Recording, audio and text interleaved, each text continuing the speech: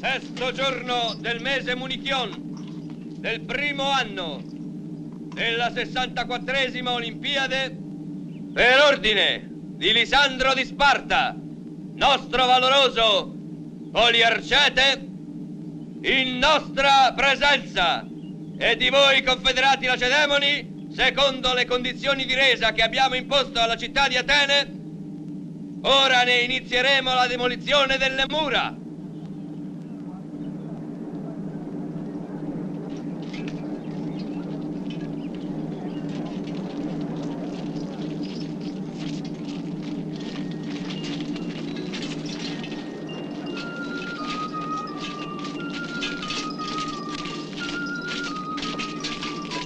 Eseguite.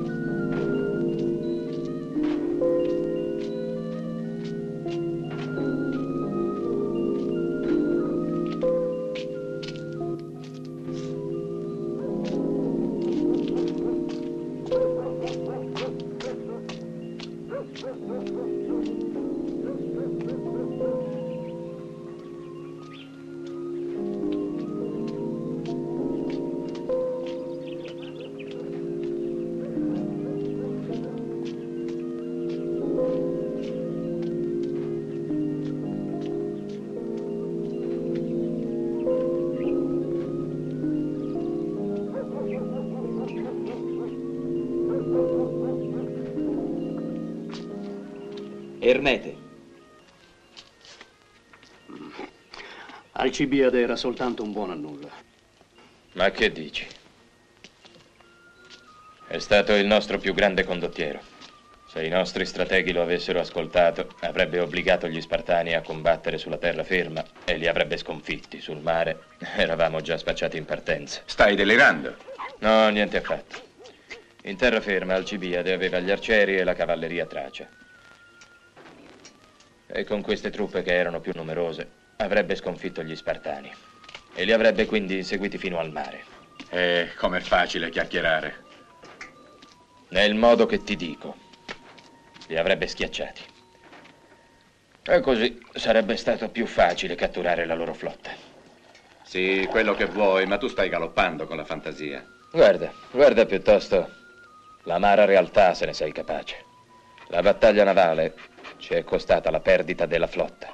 Mi hanno detto che soltanto alcune triremi guidate da Canon sono riusciti a fuggire. Lisandro si è impadronito di 200 navi e le ha distrutte.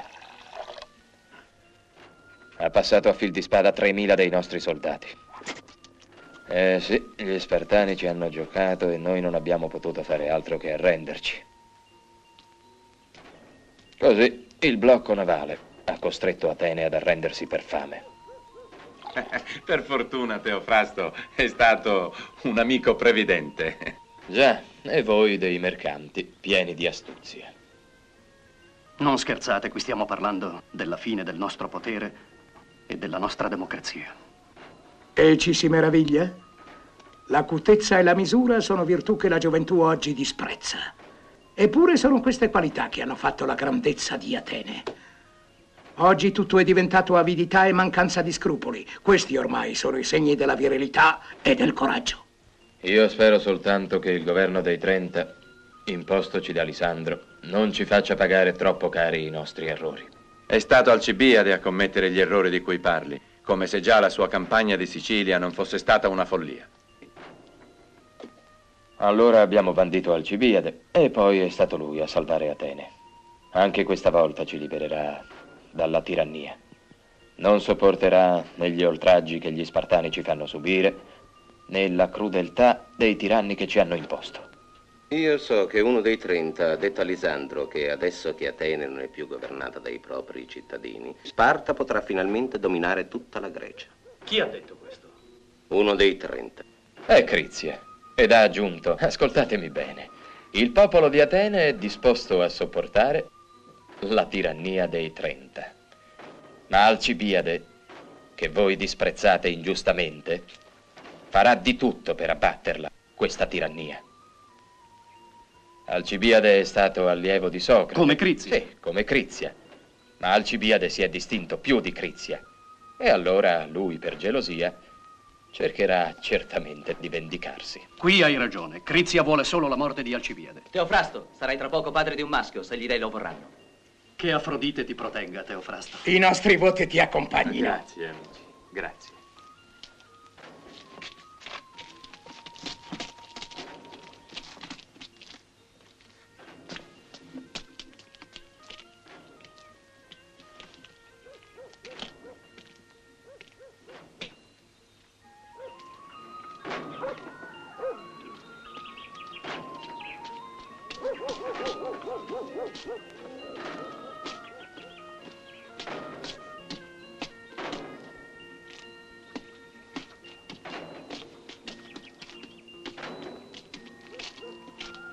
Ma non andiamo a casa di Focione?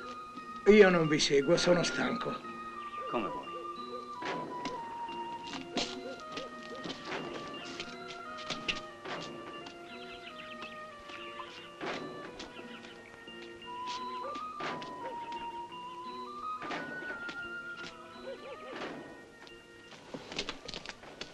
Iperide, Anito, Ermete. Oh, amici, benvenuti. Accomodatevi, accomodatevi. Tra poco sarà servito il pranzo, eh? Prendete posto. E le suonatrici di flauto non vengono? No, non vengono. Per ordine di Lisandro, tutte le suonatrici di flauto sono state radunate davanti alle mura per celebrarne la demolizione.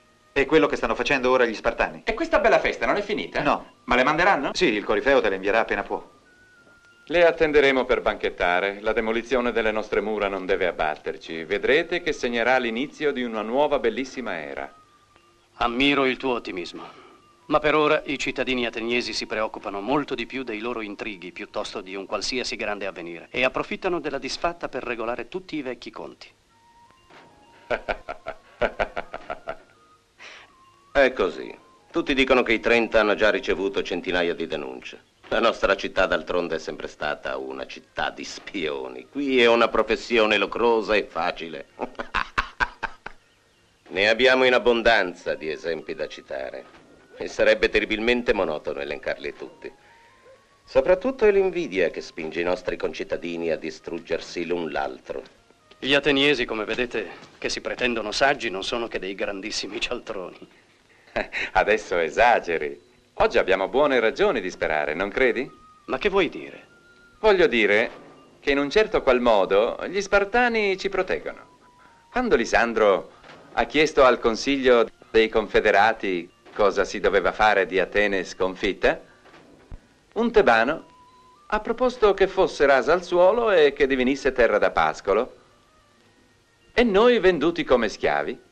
Tutta l'assemblea ha approvato questa proposta, ma non si sono messi d'accordo sul metodo migliore da adottare. Ne è seguita una gran discussione fino al banchetto in onore del capo vittorioso. Tutti si sono messi a tavola e la decisione è stata rimandata più tardi. Alla fine del banchetto, un cantore focese, accompagnandosi con la lira, ha intonato il coro delle lettere di Euripide e tutti i convitati, entusiasti, hanno dimenticato la precedente decisione. Come avevano potuto pensare, anche per un solo istante, di perpetrare un crimine così abominevole come la distruzione di una città tanto famosa, madre di sì grandi artisti? Se quell'assemblea fosse stato un consiglio ateniese, avrebbe preteso la condanna a morte di Euripide. Invece di sentire dell'ammirazione, avrebbe avuto invidia. Perciò dobbiamo bere alla salute degli Spartani.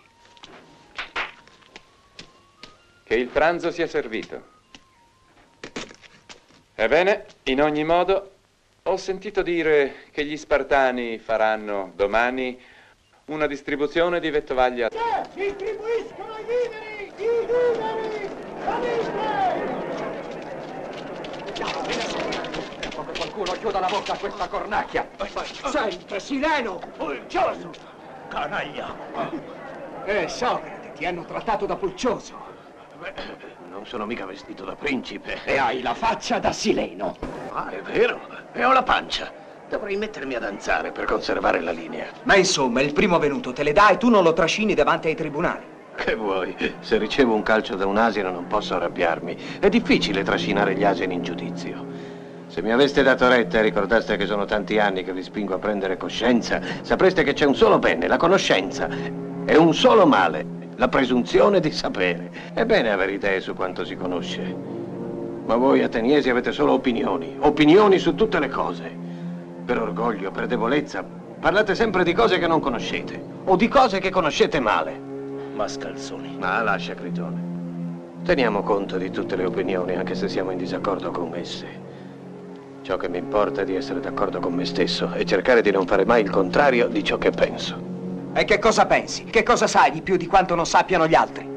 Che cosa so più degli altri? So di non sapere niente. Ma guarda questi cialtroni, che vogliono rifare il mondo spaccando i capelli in quattro.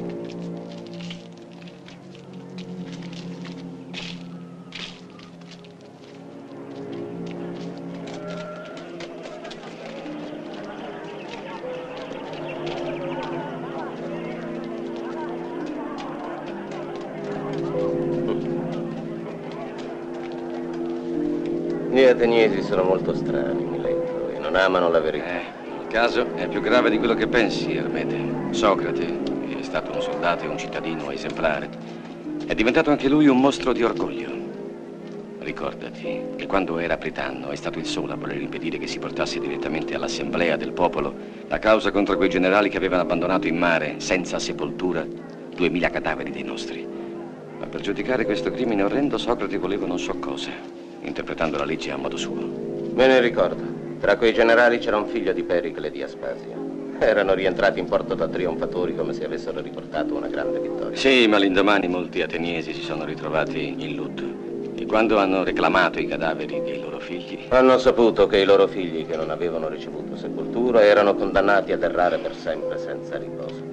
Che genere di uomo è questo Socrate, che può rimanere freddo, compassato davanti a un crimine così mostruoso? Io non capisco come possa sedurre la gioventù. Il figlio di Anito, per esempio, ha lasciato suo padre per seguirlo. Poi, che bel risultato. Oggi è un ubriacone. E Alcibiade, il suo allievo preferito. Sì, con lui le cose non potevano andare peggio. È proprio a questo allievo di Socrate che dobbiamo la nostra disfatta. Alle sue campagne ambiziose, alla sua spedizione in Sicilia. Vedremo adesso cosa farà Crizia, il nostro nuovo tiranno. Anche lui è stato allevato da Socrate. Stai zitto. Non è prudente.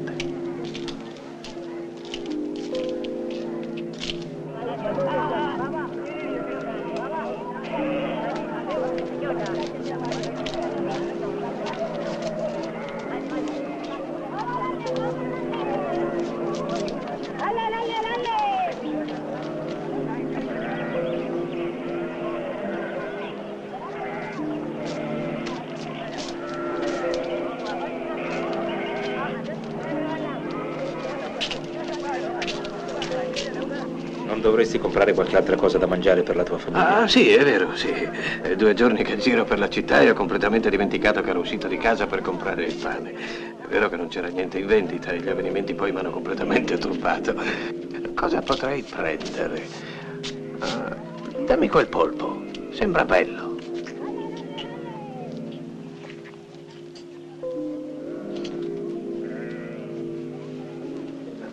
Ma...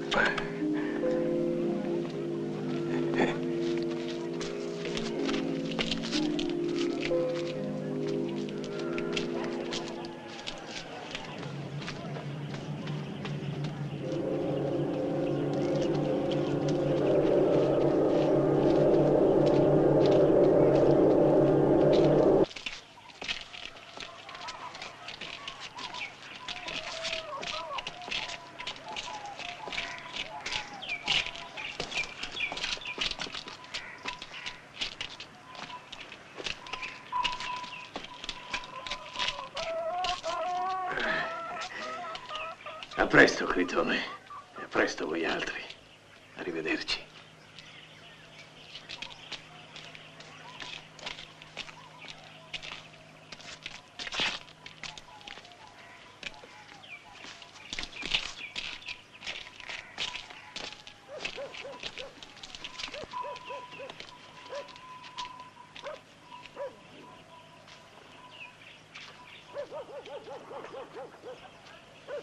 Che fai?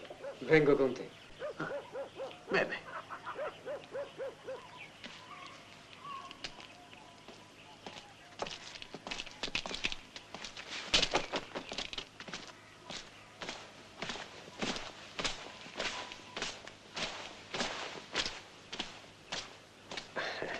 Ti ho portato da mangiare.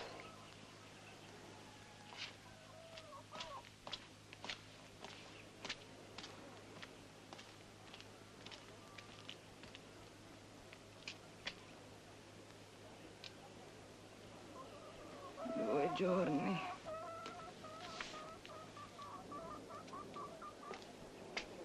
Due giorni d'angoscia. Con gli spartani ovunque, la città piena di pericoli. E torni a casa perché ti si faccia da mangiare, te ne infischi se i tuoi figli hanno fame, per te conta ad andare a chiacchierare con i piedi nella polvere. Sono 2 giorni che sono sola, 2 giorni senza avere quasi nulla da mangiare. Pensi forse che si possano mangiare le tue parole? Ascolta, Santippe. I tuoi discorsi li conosco a memoria. Ma come, se non mi lasci mai parlare? Atene, la sua città è vinta, gli ateniesi si fanno massacrare e lui va passeggiando con dei fannulloni, dei cialtroncelli che l'ascoltano. Su via, Santippe. Hai annoiato tutti con i tuoi discorsi e invece di schernire la pretesa ignoranza della gente faresti meglio ad osservarti. Ma guardati, guardatelo questo pulcioso! Adesso che Atene è vinta avrai finalmente il pretesto per non andare più alle assemblee e guadagnerai così il pane per la tua famiglia. Parlare per parlare, fatti almeno pagare da quelli che ti ascoltano, fai come Ippia. Fatti richiedere dai figli di papà, quelli sono abbastanza stupidi per darti denaro. Ma io non so nulla, Santippe. E questa conoscenza non si vende. La conoscenza, ma il pane, quello si compra. E credi che si possa vivere solo di queste croste?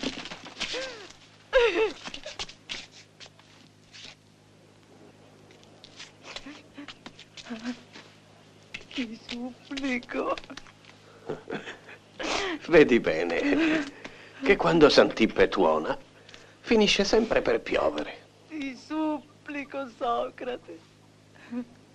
La sciagura è su di noi e l'odio è dappertutto. Sta attento. Da anni ti stai creando dei nemici e l'ingiustizia arriva a colpire così presto.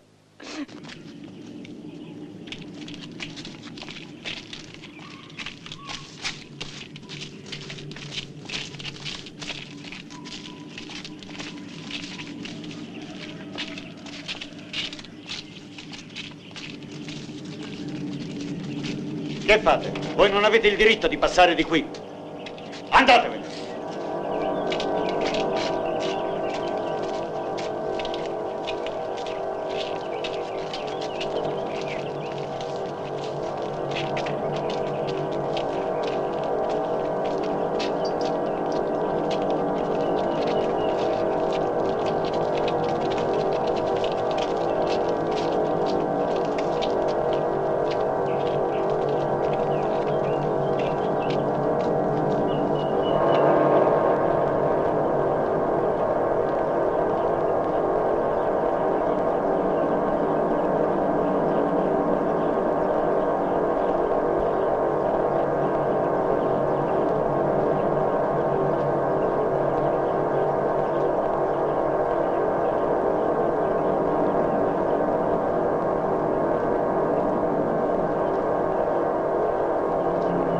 Che cosa si può fare?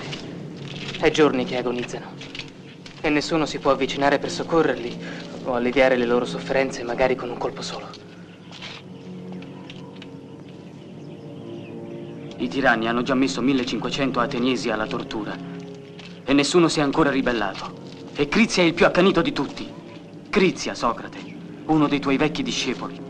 Sì, ma se un pastore sgozzasse la metà del suo gregge e lasciasse morire di fame l'altra metà, non potrebbe pretendere di essere un buon pastore. Invece quelli uccidono e si credono dei buoni magistrati. Ieri Alcibia, oggi Crizia. Che tristezza per lui e i suoi vecchi discepoli trasformati in criminali. Preghiamo gli dei che a causa di questi due Socrate non ci abbandoni. Si pregano gli dei perché favoriscano il nostro destino, invece sarebbe meglio pregarli di aiutarci a navigare verso il bene, che il soffio divino gonfi le nostre vele e che si possa essere invasi dall'ebbrezza dei marinai quando scorgono la meta.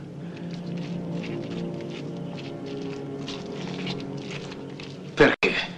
Perché Alcibiade e Crizia non hanno coltivato la ragione?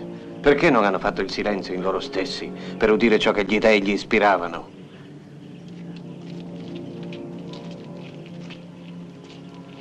La medicina cura il corpo. La politica dovrebbe vegliare sulle anime. Non deve essere l'arte di dominare, ma l'arte di far vedere a tutti la giustizia. Vieni, Socrate. Allontaniamoci da qui.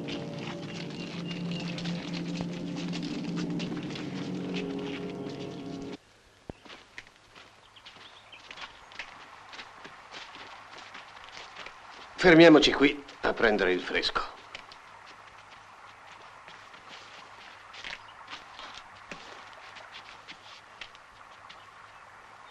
Poco fa, parlando di Crizia e degli altri tiranni, hai adoperato la parola follia. Ma i nostri tiranni non sono dei folli, Socrate. Sono dei criminali.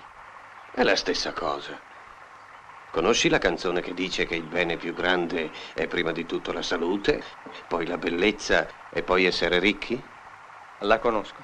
Ebbene, quella canzone mente.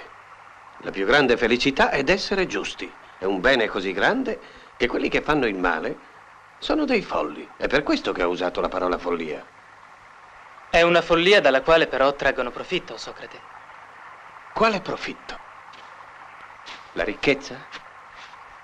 Il potere sugli altri uomini? Ma quando perderanno il potere, che cosa resterà a loro? Il ricordo dei crimini che hanno commesso. E che altro? La non conoscenza del bene? Un'ignoranza che solo le illusioni del potere hanno celato ai loro occhi. E qual è la ragione dei loro crimini, se non l'ignoranza del bene, che li mantiene in uno stato di perpetua ansia?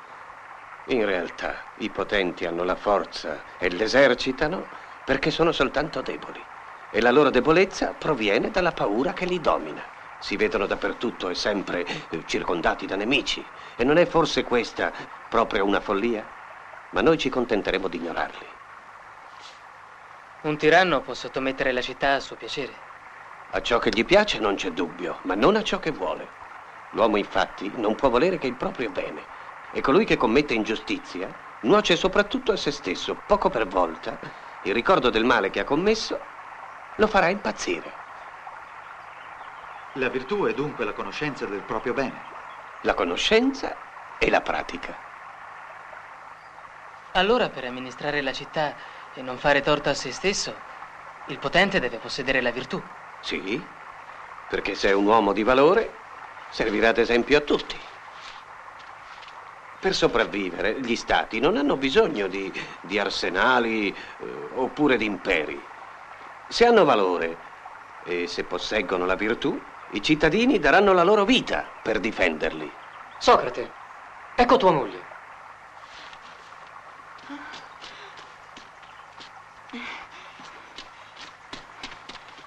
Sono 2 ore che ti cerco e tu te ne stai qui a dire belle frasi del tutto inutili. E cosa c'è, cara mia? Perché mi cerchi con tanta ansia? Sei convocato al Tolos da Crizia in persona. Cosa vogliono da te? Non ti preoccupare, lo vedremo. Mentre tu chiacchieri, gli altri agiscono. Perché? Che fanno?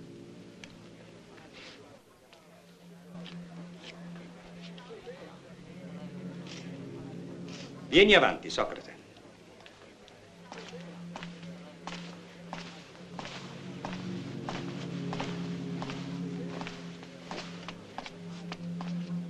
Ti accusiamo di violare la legge che proibisce l'insegnamento dei cavigli oratori.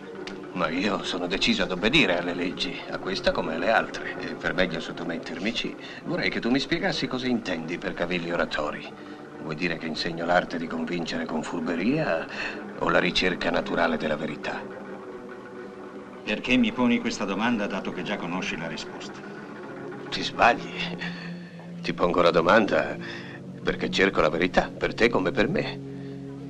Infatti, se pensi che io, Socrate, utilizzo la parola della lingua greca per assicurarmi un qualsiasi potere sugli altri uomini, allora in questo caso approvo la tua interdizione. Ma non sai forse che io mi limito ad obbligare gli altri a pensare facendo loro delle domande e che il dialogo che ne scaturisce non ha altro scopo che creare la comprensione. Poco importa cosa so, ci contentiamo di darti un ordine molto chiaro. Non rivolgerti mai più ai giovani. Bene, ma perché io possa rispettare quest'ordine il più fedelmente possibile, dimmi, Callicle, secondo te, fino a quale età gli uomini sono giovani? Quelli che non hanno compiuto i 30 anni.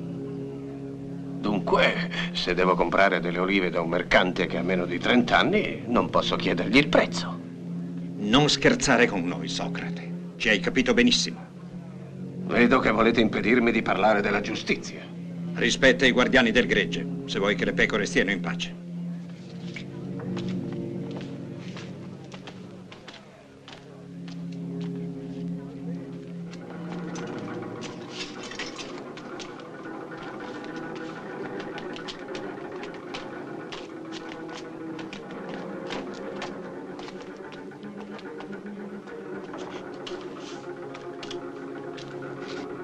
Tutti voi conoscete che Leone di Salamina. Lo abbiamo condannato a morte. Voi cittadini e tu, Socrate, siete stati designati ad impadronirvi di lui. Arrestatelo. Così potrete provare la vostra fedeltà alla patria e la vostra lealtà verso il nuovo governo di Atene. Andate e non perdete tempo.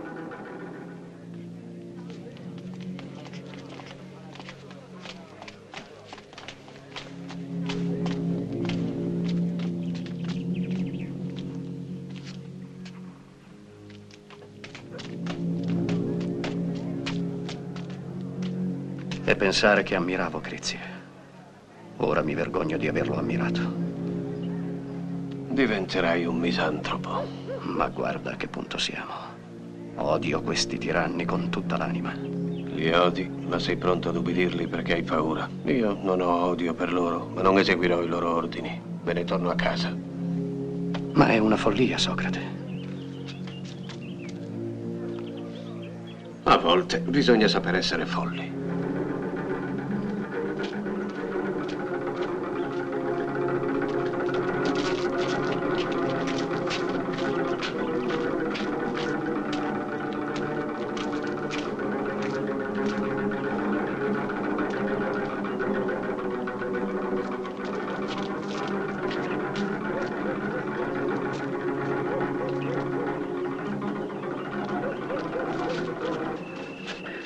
Perché non attacchiamo? Per fortuna hanno demolito le mura di Atene. Aspettiamo il segnale. Trasibolo vuole che ci impadroniamo dei posti di guardia. Sono spartani che li presidiano, non confederati, questo lo sai. Sì, lo so. In ogni modo non temo la morte, è meglio morire per Atene che vivere in esilio. Se i tebani non ci avessero accolto come hanno fatto, non saremmo qui stasera. Avrebbero potuto catturarci e consegnarci ai 30 tiranni, che ci avrebbero condannati a morte. Hai ragione. Non ho ancora capito perché i tebani prima si sono alleati agli Spartani per batterci e poi ci hanno dato asilo dopo la disfatta. Perché anche loro adesso temono l'egemonia di Sparta. Da questo nasce la loro generosità. La loro complicità, vuoi dire? Silenzio. Ehi, segnale. Andiamo.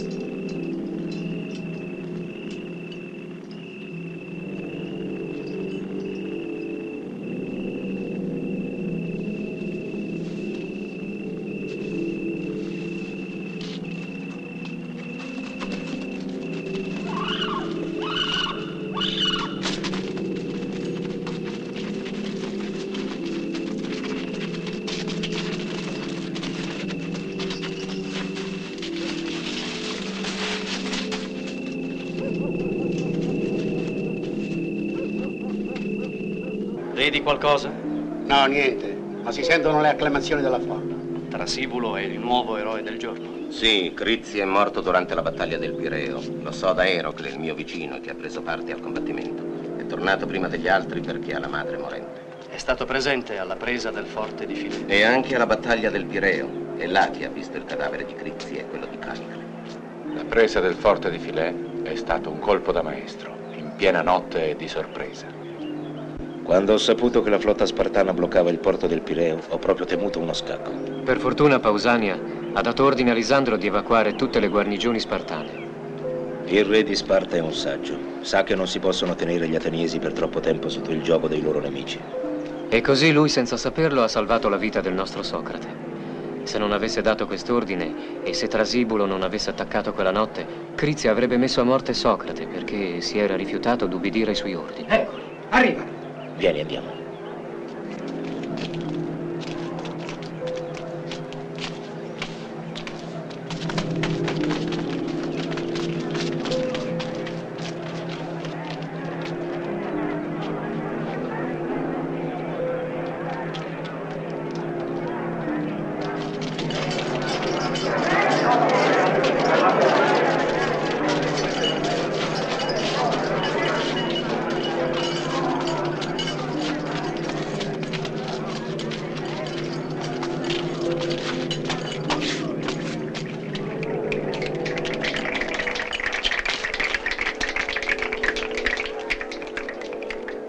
Popolo di Atene, la tirannia è morta, la Costituzione democratica è ristabilita.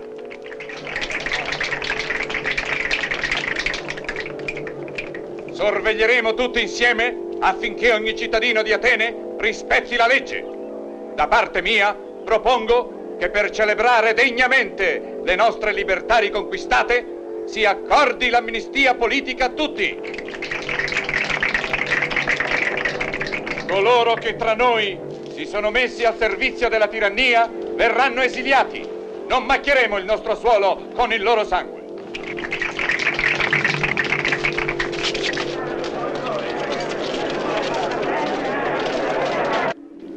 Guarda come sono felici. Finalmente riabbiamo le nostre leggi. Ma dove vanno? Al Pritaneo. Sono i pritani eletti nelle diverse tribù. O, per meglio dire, i diversi demo di Atene. Ora governano la città con gli arconti. E ogni giorno l'epistato, ossia il capo dello Stato, viene scelto nei loro ranghi. E ciò avviene tirando a sorte. Fra tutti questi, ognuno di loro ha la possibilità di accedere al potere supremo. Ma solamente per un giorno? Solamente per un giorno, da un tramonto all'altro. L'epistato conserva il sigillo dello Stato, nonché la chiave del tempio dove è custodito il tesoro pubblico. Sarebbe imprudente consegnare il potere supremo ad un uomo, sia pure molto saggio, per un tempo maggiore. Un giorno potrei essere eletto anch'io. Come no? Se gli dei lo vorranno e se la sorte ti sarà propizia. Può anche darsi, se darai prove di valore, che nella tua vecchiaia, come altri illustri cittadini, tu sia accolto al Pritaneo, senza assolutamente altra preoccupazione che quella di insegnare ai fanciulli il rispetto e l'amore per le nostre tradizioni.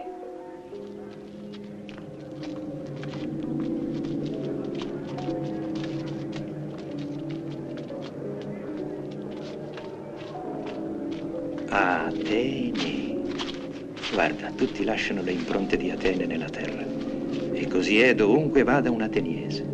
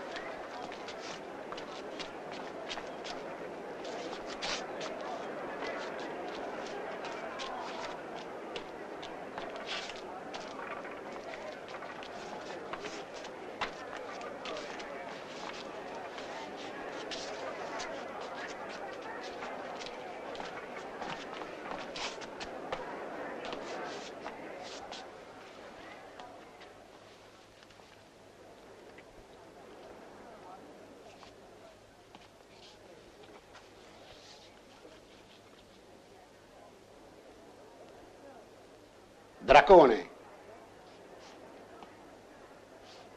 Fava bianca, gli dei ti hanno prescelto.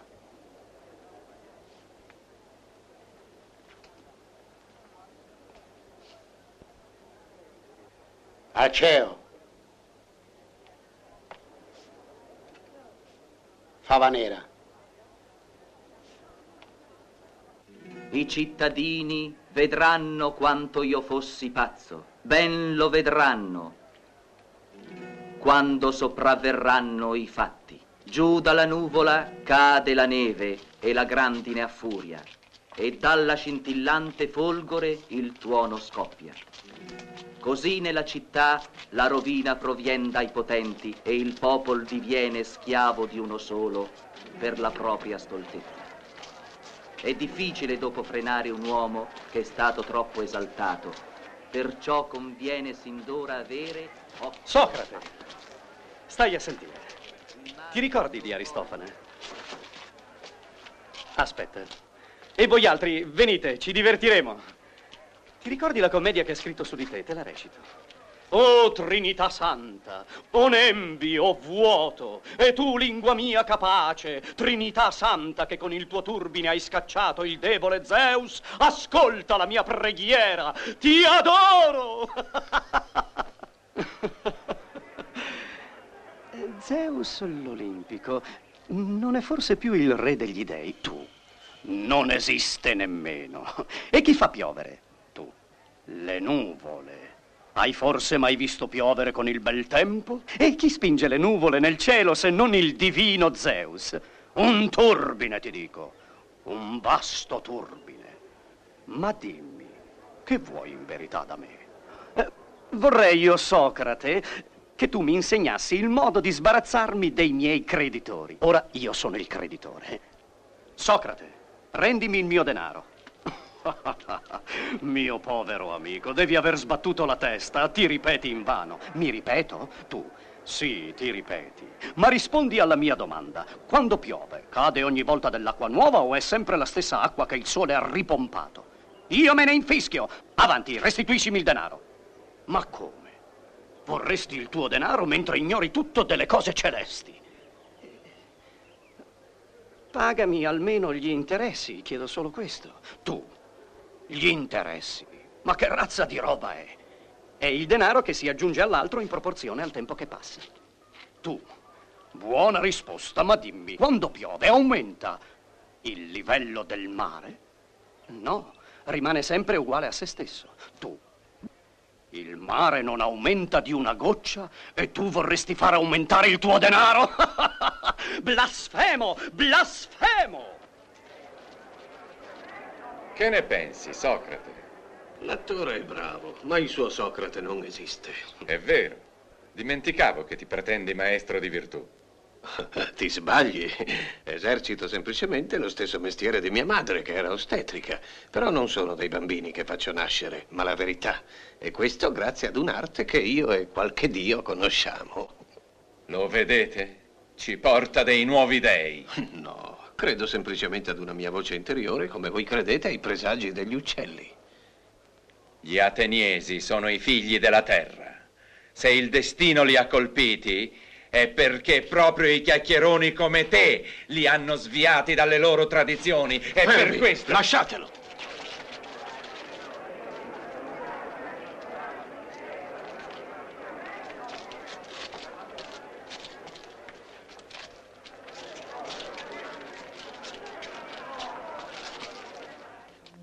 Quelli che vogliono vedere il sole si bruciano gli occhi se lo guardano in faccia. Devono studiarlo guardandolo riflesso nell'acqua.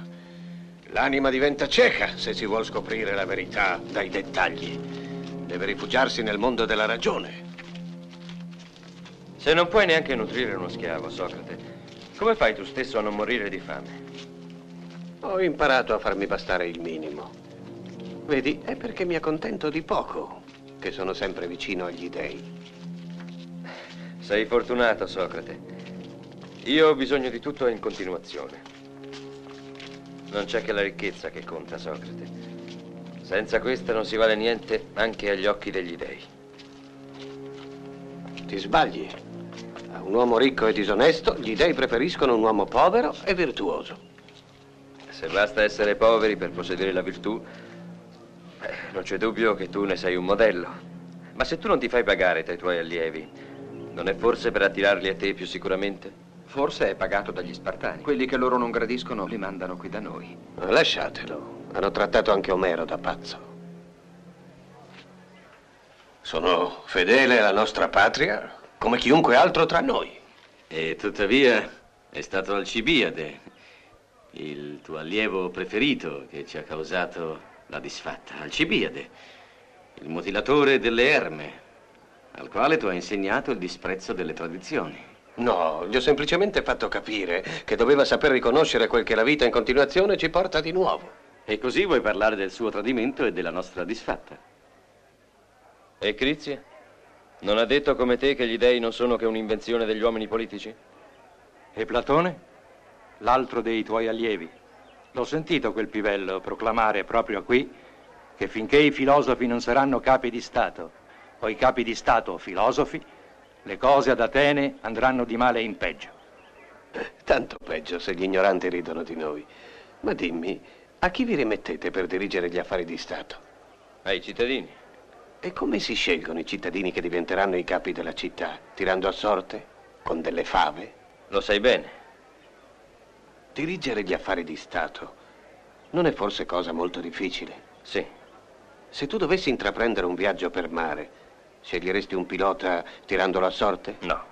E il tuo calzolaio, il tuo maniscalco, il tuo medico, li sceglieresti tirando a sorte? No. Vedi dunque, non affideresti la tua vita ad un medico scelto dalla sorte, ma sei pronto tu, un buon cittadino, a mettere gli affari della città nelle mani di uno qualunque, forse un poveraccio. Ma ora hai ammesso che la politica è la più difficile delle scienze. Non sei dunque in contraddizione con te stesso? Siccome conosci tanto bene la politica, perché non ne fai tu stesso? Perché ho imparato al momento del processo dei generali che il posto di colui che combatte l'ingiustizia è in mezzo a tutti, nella massa e non negli incarichi pubblici. D'altra parte sono più utile se insegno la giusta pratica della politica ad un gran numero di cittadini, piuttosto che praticarla io stesso. Fai attenzione. Parli come quei filosofi stranieri che ci impestano con le loro dottrine.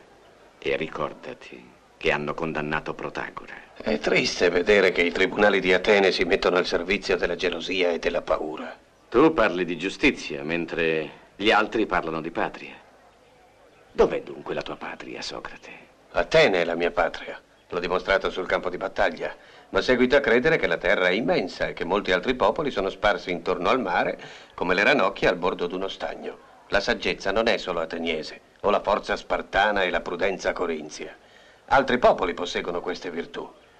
Sono ateniese, ma sono anche un uomo, come tutti gli altri uomini della terra. Sta attento a quello che dici. Ti si può accusare di offendere i nostri dei e di disprezzare le nostre tradizioni. Le tradizioni hanno un senso solo se le possiamo valutare nel loro significato. Dobbiamo diffidare delle abitudini. Scelti a caso, per abitudine, i capi della nostra democrazia, quasi tutti ignoranti con la presunzione di sapere, possono essere facile preda del primo venuto e possono commettere ingiustizie. Ecco perché tutti i giorni possiamo misurare la forza della calunnia.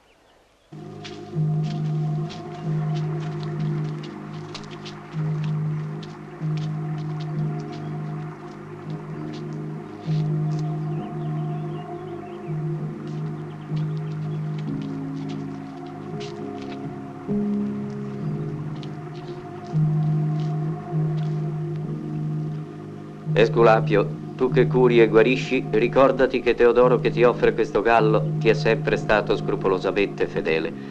Non ti ha mai negletto. Accordagli la guarigione di suo figlio. Allontana dalla sua famiglia la malattia e la morte, e il tuo intervento lo preservi dalla collera di Ade e dall'inimicizia delle divinità infernali.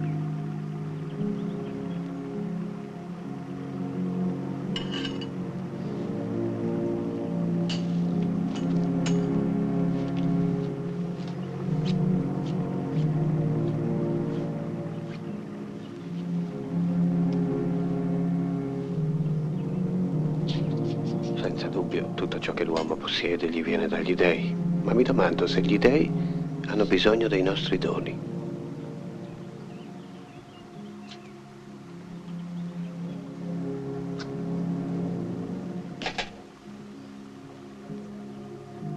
Teodoro ti offre questa coscia e questa carne perché tu ne possa respirare l'aroma.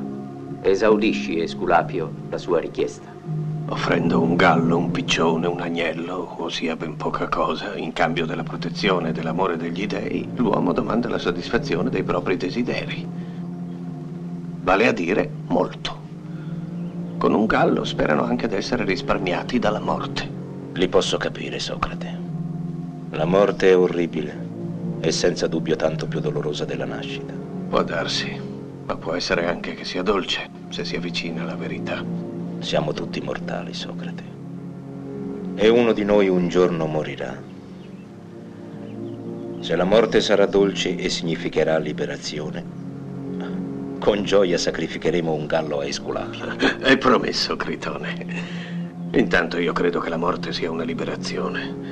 Se non ne posso avere la certezza mentre abito il mio corpo, delle due cose una. O la conoscenza mi è interdetta, oppure l'avrò solo con la morte. E tu sai quanto sono curioso. Che io muoia, Esculapio, circondato dai miei amici, penetrato nella speranza di trovare nell'aldilà il riposo della conoscenza.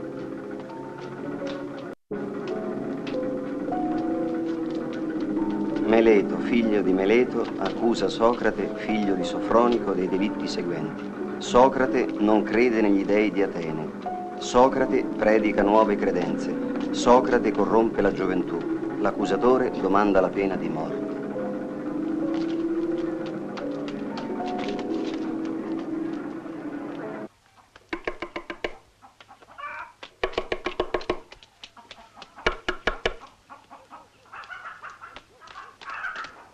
Socrate! Socrate! E allora, cos'è che ti fa correre così di buon mattino?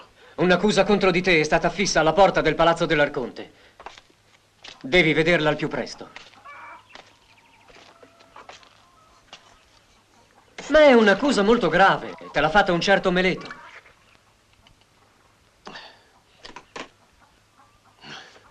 Siediti. Guardate Socrate. Ti saluto, Socrate. Oh, guarda, il bellissimo Ippia. Era un pezzo che non avevamo il piacere di vederti in città. Dove vai così ben equipaggiato? Vado al ginnasio a pronunciare un discorso sulla genealogia degli eroi. Ti piacerebbe sentirlo? Ho da fare e non posso sfortunatamente accompagnarti. È un discorso che ho già fatto e che tutti mi hanno detto che è molto bello. Mi farebbe piacere avere anche la tua opinione. Hai detto molto bello. Sai dunque cos'è la bellezza? Ah, ma certamente. E saresti capace di spiegarmelo? Facilissimo. Una bella vergine. Socrate, ecco che cos'è bello. Una buona risposta. Ma dimmi, Ippia, si può dire che una bella giumenta è bella? Sì, al mio paese ci sono giumente di gran bellezza. E una bella pentola, Ippia, si può dire che è una bella cosa? Non capisco, mio caro Socrate, che tu ti possa servire di un oggetto così prosaico per parlare di cose così elevate. Ah, che vuoi farci? Sono soltanto un buzzurro. In ogni modo devi ammettere anche tu che una bella pentola è bella. Sì, può darsi. Però la più bella delle pentole a confronto di una bella vergine è brutta. Come la più bella delle vergini sarà brutta se si confronta ad un dio, non è questo che dici? Esattamente. Eppure mi hai detto prima una bella vergine, ecco che cos'è bello. E adesso mi dici che se si confronta ad un dio è brutta, ma non può essere bella e brutta allo stesso tempo. Vedi, non mi dici ancora che cos'è la bellezza. Te lo spiegherò un altro giorno, quando vorrai. Ti saluto.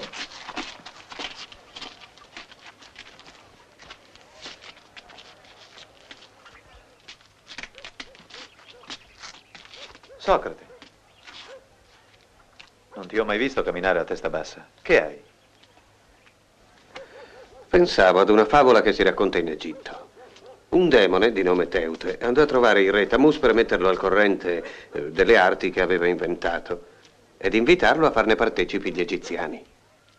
Gli parlò della numerazione, del calcolo, della geometria, dell'astronomia, del trick-track e dei dadi e poi arrivò alla scrittura. La pratica della scrittura, disse il demone, svilupperà la conoscenza e rinforzerà la memoria dei tuoi sudditi. Questa è la mia più bella invenzione ed essa vi porterà alla scienza. Benissimo, disse il re, ma se tu, Teute, sei capace di creare delle nuove arti, Io sono capace di prevedere cosa succederà se si praticassero. Posso dunque dirti che la scrittura darà un risultato completamente diverso da quello che immagini. Gli uomini, confidando nella scrittura, non ricercheranno più i loro ricordi nel profondo di loro stessi, tralasceranno ad affidarsi alla memoria e perderanno così molto del loro sapere. Invece di cercare di esprimersi con pena e calore, citeranno dei testi con eleganza. Ma cosa si potrà rispondere a delle citazioni? Tu contrapponi dunque il discorso vivo, vibrante alla parola, agli scritti, che sono un'immagine di discorso? È proprio così. Si potrebbe credere che gli scritti parlino intelligentemente, ma prova a interrogarli, non faranno che ripetersi. Scritti, i discorsi passano indifferentemente da una mano all'altra, senza saper distinguere il più sprovveduto da uno intelligente. E se gli scritti attaccano, se ti accusano ingiustamente, non puoi in nessun modo far loro intendere ragione. Ma perché tutti questi pensieri, Socrate? Perché un'accusa scritta è stata posta contro di me alla porta dell'Arconte Re. Contro di te? E l'hai vista? No. Allora andiamo, ti accompagno.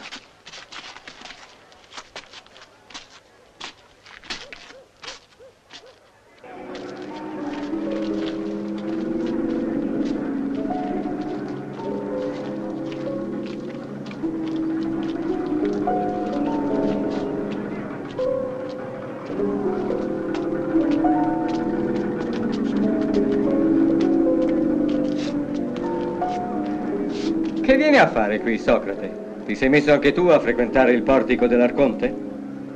Io sono qui perché ho appena affisso la richiesta di un processo davanti all'Arconte Re. E io sono qui perché mi si vuole trascinare in giustizia per ragioni di Stato. Chi è il tuo accusatore? Meleto.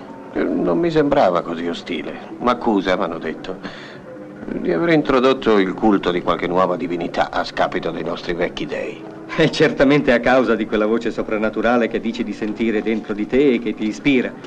Un innovatore in materia religiosa è un genere di calunnia alla quale quasi tutti sono molto sensibili. Gli ateniesi non sopportano che uno di loro abbia il minimo sapere personale per ciò che riguarda gli dei. A me, per esempio, quando mi succede di predire l'avvenire davanti l'assemblea del popolo, ridono di me come di un pazzo. E credimi, tutte le mie predizioni si sono verificate. Vedrai. Tu te la caverai dal tuo processo, ma io otterrò soddisfazione con il mio. Contro chi hai deposto la tua accusa? Contro mio padre. Tuo padre? Ahimè sì, Socrate. E di cosa lo accusi? Di omicidio. Ha forse ucciso qualcuno della famiglia? No. Ma perché mi fai questa domanda? Beh, non trascineresti tuo padre in giustizia per l'uccisione di un estraneo. E perché no? È strano, Socrate, che tu faccia differenza fra la morte di un estraneo e quella di un congiunto. La sozzura è la stessa. E se uno è a conoscenza di un crimine, deve purificarsi perseguendo questo assassino, chiunque sia il criminale e chiunque sia la vittima. Ma cos'è successo? Il morto era un uomo di fatica in una delle nostre fattorie. Aveva bevuto ed ha colpito un compagno e l'ha ucciso.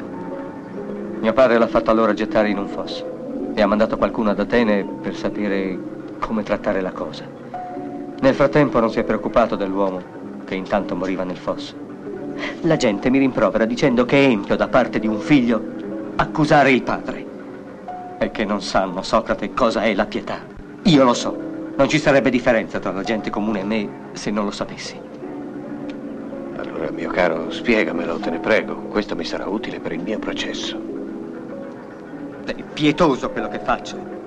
Perseguire in giustizia colui che è colpevole di un crimine, anche se è il padre, la madre, il figlio. Zeus, il più giusto degli dei, ha incatenato suo padre Urano per punirlo perché aveva divorato i propri figli. Considerate le accuse che sono formulate contro di me, non sono affatto disposto a parlare della divinità, ma fra noi credi proprio che le cose si siano svolte così fra Zeus e suo padre? Certamente. E conosco dettagli più curiosi di quelli che il volgo comunemente conosce. Credi dunque che vi siano dei conflitti fra gli dei? Sì. E potrei sulla storia degli dei raccontarti delle cose che anche tu, Socrate, ne resteresti meravigliato. Dimmi piuttosto, sempre per il mio processo, che cos'è la pietà? Quello che è gradito agli dei. Ecco ciò che è pietoso. Quello che non amano è empio. Ma se mi hai detto che gli dei lottano gli uni contro gli altri. E infatti, Allora litigano come gli uomini su quello che è buono o cattivo. È evidente. Così, secondo te, una stessa cosa può piacere a un dio e dispiacere a un altro dio. Certamente. Il fatto che vuoi punire tuo padre può dunque piacere a Zeus e dispiacere a Urano. Piacere a Efasto e dispiacere a Era. Sì. Allora, se capisco bene, una stessa azione può essere allo stesso tempo gradita e sgradita agli dei, ossia allo stesso tempo pietosa ed empia. Ma è impossibile, Eutifrone. Ti supplico, dimmi che cos'è la pietà. Un'altra volta, Socrate. Ho da fare e ti saluto. E adesso occupiamoci del nostro processo.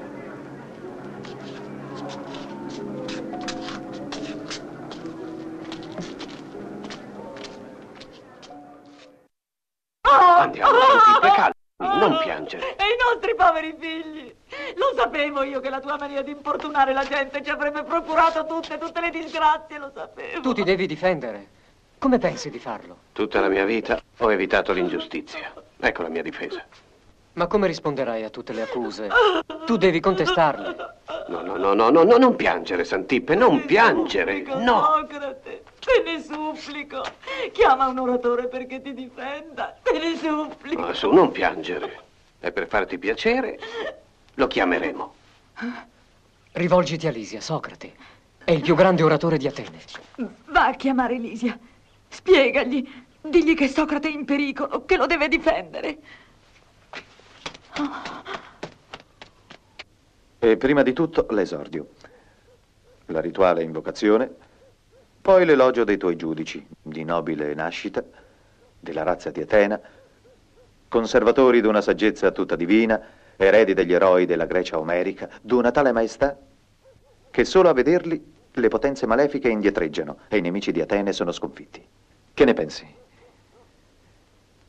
In secondo luogo, la narrazione. Potrei dire, per esempio, gli accusatori di Socrate, gente di buone intenzioni, ma di debole giudizio, animi eccitati, senza spirito critico, davanti a questa divina assemblea propongono il caso di un uomo che in alcuna maniera merita che voi me ne occupiate. Di chi si tratta?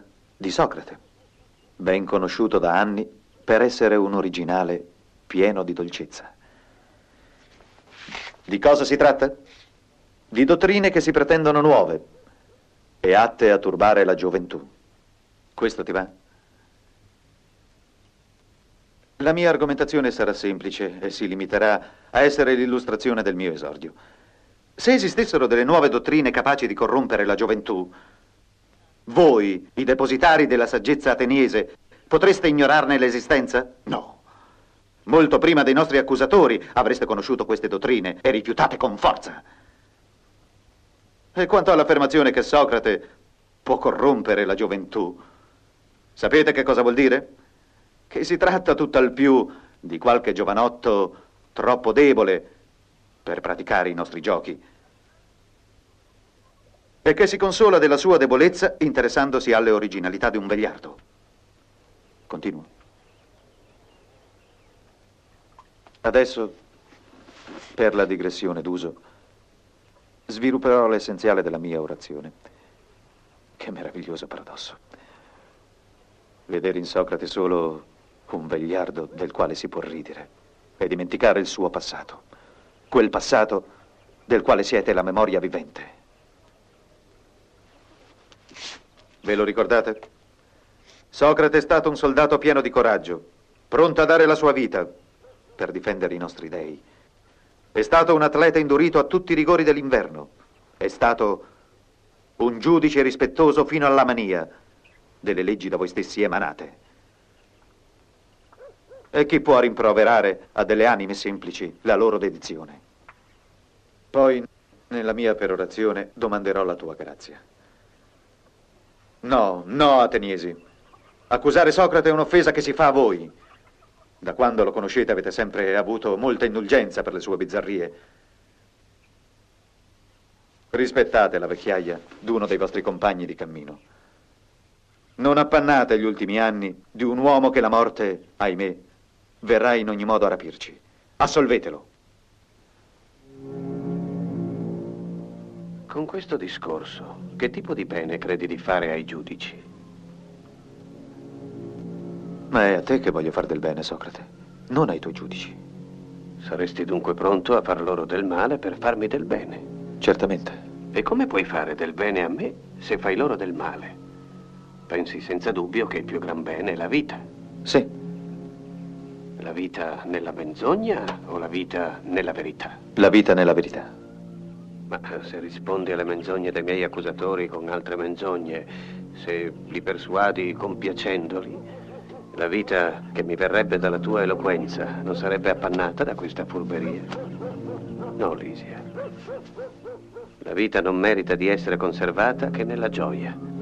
E la sola gioia per l'uomo è la ricerca della verità senza deviazioni. La vita vale se si spera di trovare un giorno la verità. E la verità, come le stelle, è molto difficile da raggiungere. Dalla pianura, come dall'alto delle montagne, si guardano le stelle, senza avere la sensazione di essercisi avvicinati. È lo stesso per la verità. Non è necessario avvicinarsi per vederla. Vuoi dunque farti condannare? Se la democrazia vuole la mia morte, deve avere le sue ragioni. Tu sei matto. Non dobbiamo temere Meleto, che è un poveretto. Pensa piuttosto ad Anito, che è un demagogo, e a Licone, che è un retore. Non devi dimenticare che gli ateniesi sono innanzitutto sensibili all'eloquenza. Dirò loro la verità alla mia maniera e vedremo se mi capiranno. Alla mia età non so che farmene delle belle parole.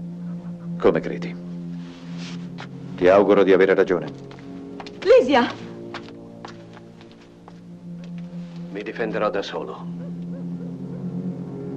È un'altra follia. Finirai per perderti. Hai rovinato la nostra vita. Ma pensa almeno ai nostri figli. È per loro e per te che parlerò alla mia maniera. Ti condanneranno, lo so, ti odiano. Non mi lasciare sola, Socrate. Non ci lasciare.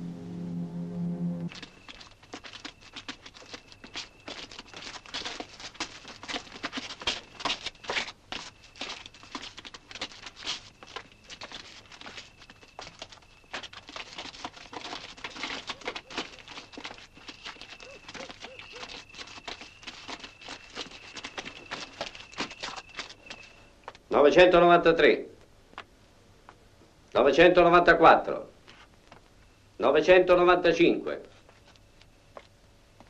996 997 998 999 1000.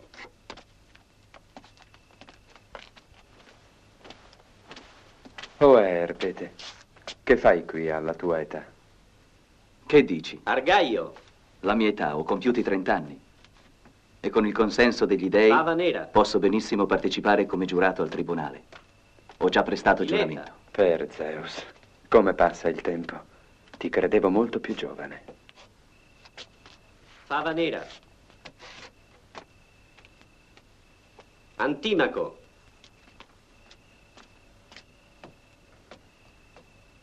Fava nera. Pittaco.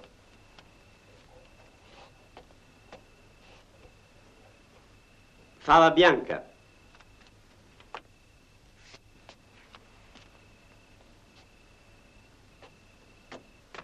E festione. Hai visto i bastoni? Questa volta il nostro demo porta il colore rosso. È il colore che mi porta fortuna. Fava nera. Sa niente del processo del quale saremo giurati? Nulla assolutamente. Come d'uso non lo sapremo che al momento di prendere posto. Oggi gli dei ci sembrano Fava contrari. nera. Quanti esclusi? Se è così Avete. anche negli altri demo non arriveremo mai al numero di 501 giudici. Non ti preoccupare. Non c'è esempio che ciò sia mai Fava avvenuto. nera. Ci metteremo forse più tempo che d'abitudine, ma il Poligrate. numero legale viene sempre raggiunto. Fava bianca.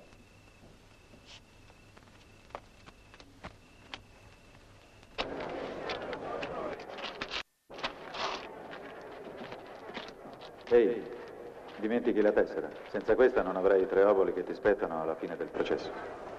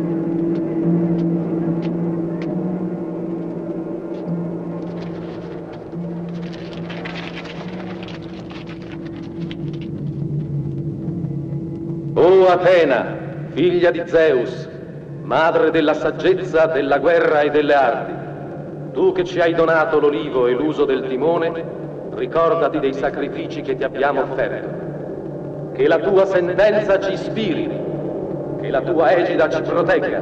O tu Atena la valorosa, o tu Atena la dea invicta.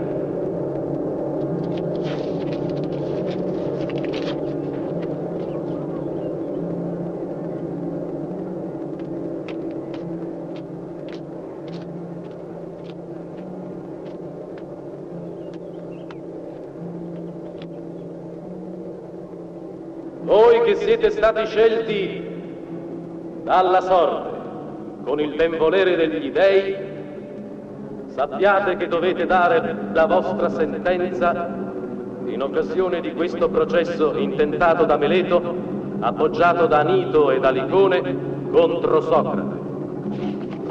Meleto, figlio di Meleto, accusa Socrate, figlio di Sofronico, dei crimini seguenti. Primo, Socrate non crede negli dei di Atene. Secondo, Socrate propone nuove credenze. Terzo, Socrate corrompe la gioventù. L'accusatore domanda la pena di morte. La parola è al primo accusatore. La parola è a Meleto.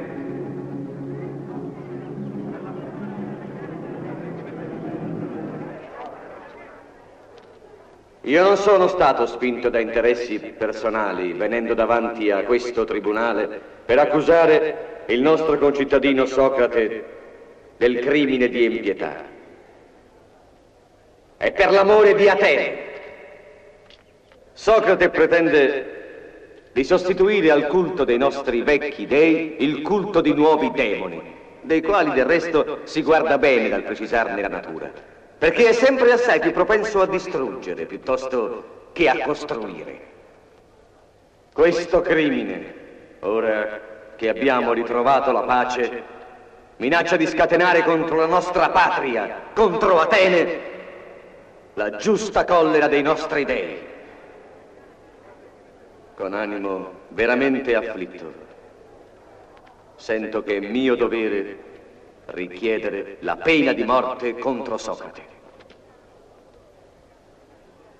L'esistenza stessa di Atene è nelle vostre mani. Hai sentito? E dice che non è spinto da considerazioni personali. La parola è ad Anito.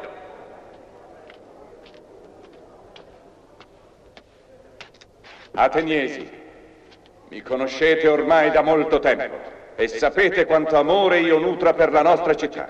Per colpa di Socrate noi abbiamo già subito una grande sciagura. Gli dei non ci hanno risparmiato e la giusta punizione che abbiamo sofferto...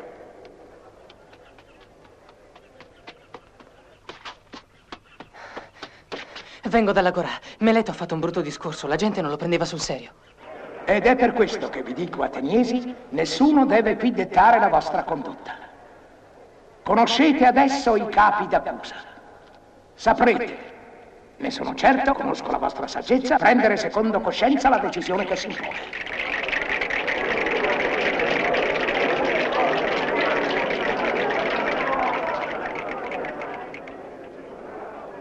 Abbiamo sentito gli accusatori. La parola è adesso all'accusato. La parola è a Socrate.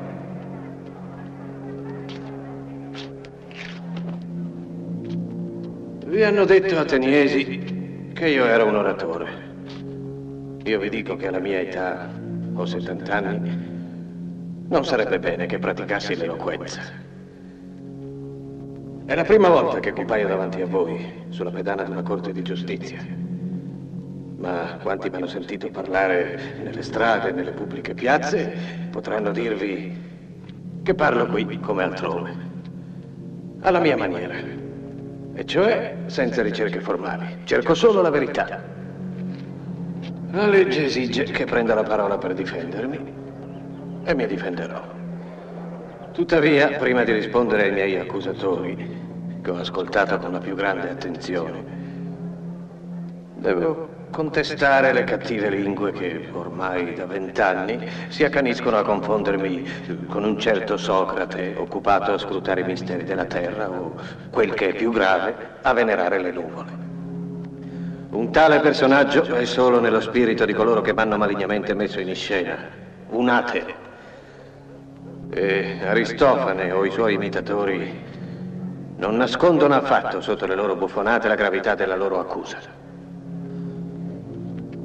Ora, il personaggio che vi presentano, che cammina nell'aria o che fa mille follie, più o meno scientifiche, delle quali non so nulla, non mi somiglia in alcun modo. Mi appello alla testimonianza di quanti mi conoscono. Quando si dice che mi occupo dell'educazione di molti giovani per farmi pagare e per insegnar loro a rendere giusta la causa ingiusta, si dice il falso. Io infatti mi accontento di cercare la verità. Se avessi la fortuna di essere sapiente come Ippia o come Gorgia, che voi tutti conoscete, certamente non esiterei a farmi pagare. Disgraziatamente sono ignorante e la mia sola conoscenza è di sapere che non so niente. Questa è una conoscenza che non si può vendere.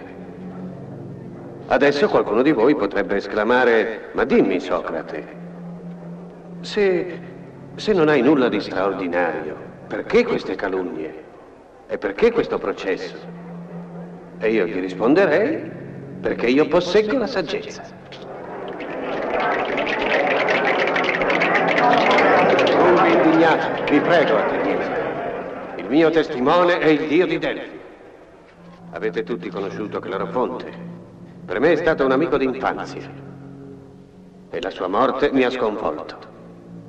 Per voi era un democratico, un uomo che, sotto la dominazione di Sparta, ha conosciuto l'esilio. Suo fratello è qui e testimonierà per me in sua vece.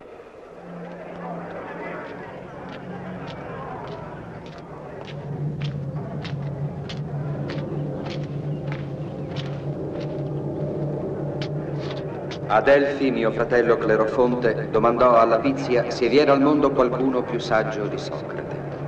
La Pizia gli rispose che nessuno al mondo era più saggio di lui.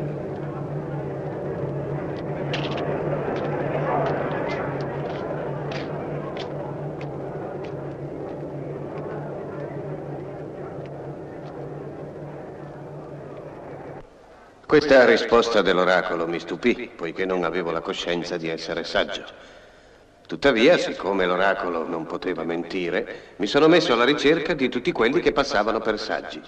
con la speranza di scoprire il senso della parola divina. Dopo aver interrogato un gran numero di uomini tra i più eminenti, ho capito improvvisamente cosa voleva dire l'oracolo. Io ero il più saggio perché quegli uomini politici, quei poeti, quegli artigiani avevano la presunzione di sapere non sapendo niente, mentre io, Socrate, avevo sempre avuto la coscienza della mia ignoranza. Mi sono fatto molti nemici, perché spesso sono i personaggi più potenti, quelli che hanno i maggiori difetti.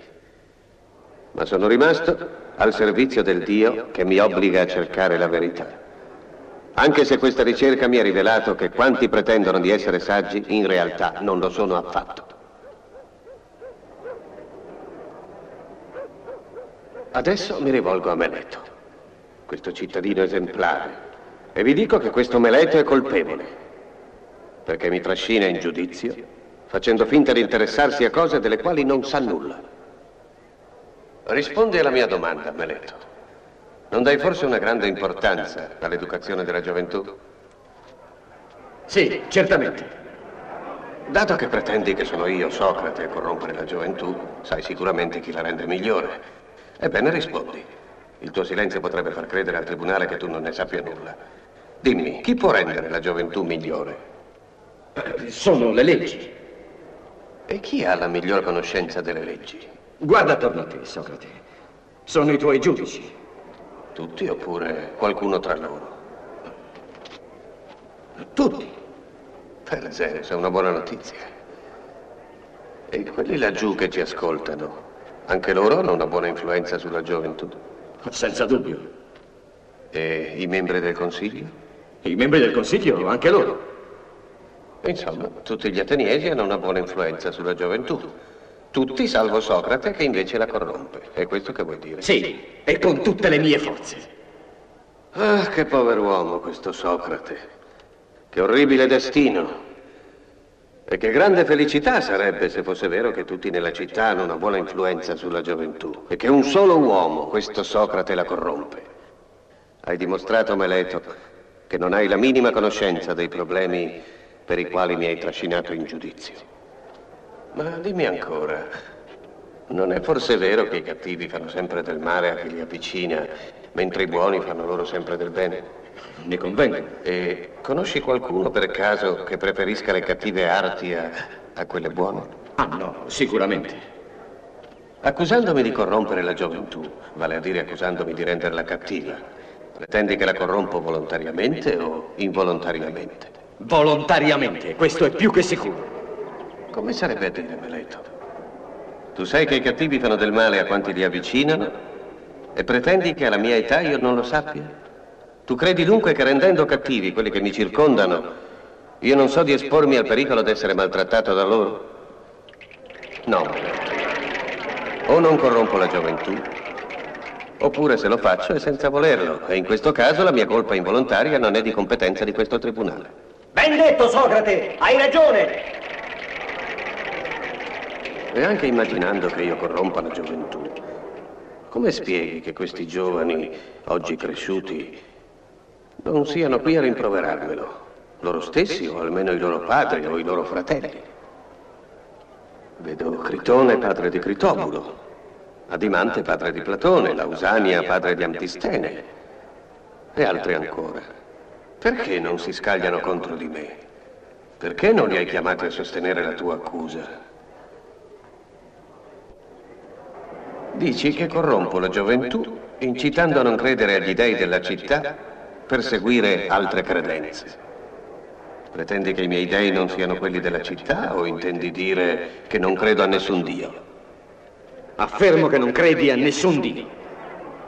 A differenza degli altri uomini, non crederei dunque che la luna e il sole sono degli dei. Per Zeus, cittadini, egli non crede. Afferma che il sole è una pietra e che la luna è simile alla terra. Ma, mio povero Meleto, purtroppo tu mi confondi con Anassagora. E questa confusione non può piacere al tribunale che è assai meglio informato di te. Tutti sanno che sono i libri di Anassagora che abbondano di tali proposizioni. E non sarei forse ridicolo di appropriarmi di idee che non sono le mie? Ma per tornare alla domanda che ti ho posto, è forse vero che non credo a nessun Dio? Assolutamente vero. Dimmi, Meleto, è possibile credere alla realtà delle azioni umane senza credere alla realtà degli uomini? È possibile credere nell'equitazione, per esempio, senza credere all'esistenza dei cavalli? No? E ancora, si può credere alle manifestazioni di una potenza soprannaturale senza credere a questa stessa potenza? Si può credere agli atti degli dei senza credere agli dei? No, è impossibile. Ah, finalmente rispondi giusto. E allora ammetti che se credo alla manifestazione di una potenza soprannaturale, credo implicitamente all'esistenza di questa potenza. Cittadini ateniesi, l'accusa di Meleto non è basata che sulla calunnia. Questa calunnia può darmi la morte, ma davanti a lei non mi comporterò come un vigliacco. Quando in guerra i nostri generali mi hanno assegnato un posto, sono rimasto fermo. E se il Dio mi dà il compito di ragionare, non diserterò. Gli uomini hanno paura della morte come se avessero la sicurezza che è il più grande dei mali. Al contrario, ella è forse il più grande dei beni. E la saggezza è di riconoscere la nostra ignoranza per quanto la concerne. Vi amo, ateniesi, ma più che a voi è al mio Dio che obbedirò. E poiché è Lui che me lo comanda, fino al mio ultimo respiro non cesserò di ragionare. Ascoltatemi. Per quanto concerne la mia vita personale, sono sempre stato di una negligenza che non è quella di ogni uomo comune. E se vi parlo come un padre o come un fratello maggiore, è perché il Dio che mi abita me lo comanda. Nessuno dei miei accusatori ha potuto dire che la mia sollecitudine mi abbia mai dato qualche profitto. La mia povertà parlerebbe per smentirli. Adesso potrà sembrare strano che, prodigando i miei consigli a ognuno, non oso mai in assemblea dare dei consigli alla città. Questo dipende da una manifestazione straordinaria che sempre si produce in me, una voce interiore che me ne distoglie ogni volta che voglio fare della politica. Questa voce d'altronde mi ha salvato la vita, perché se avessi fatto della politica sarei morto da un bel pezzo. E adesso, cittadini ateniesi, ho terminato il mio discorso. Non tenterò di ispirarvi pietà né tantomeno di strapparvi la soluzione. Ricordatevi semplicemente che il mio Dio mi ha messo qui per tenere la verità allerta. Se vi lasciate convincere dai miei accusatori, mi ucciderete. E il Dio, dopo la mia morte, non vi invierà più nessuno che difenda la verità. Vi immergerà in un interminabile torpore. Riflettete. E ora mi rimetto a voi, che giudicate secondo leggi che rispetto. E la vostra decisione sia la migliore per tutti noi.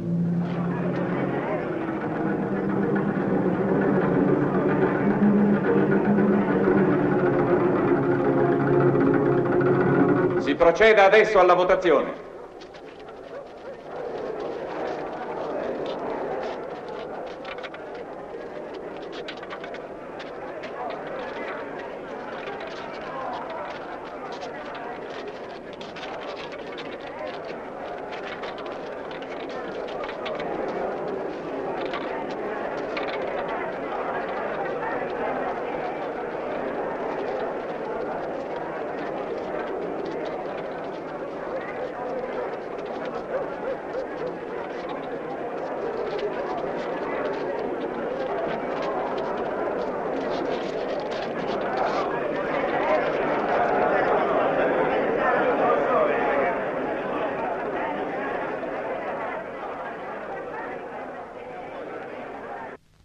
Io sono sicuro che l'assolveranno. Non è possibile che lo condannino.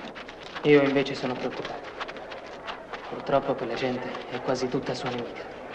Comunque sia, se è condannato, Socrate potrà sempre proporre la commutazione di pena in altra condanna. È la legge. Che può proporre? E chi lo sa. Egli è sempre imprevedibile. Sentiamo il risultato dello scrutinio. A seguito dello scrutinio dei voti, Socrate è dichiarato colpevole da una maggioranza di 60 voti. Cosa proponi per mitigare la tua pena? Hai di nuovo la parola.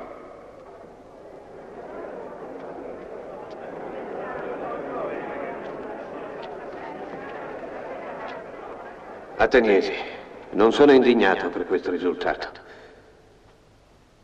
Mi meraviglio anzi di essere condannato da una così tenue minoranza.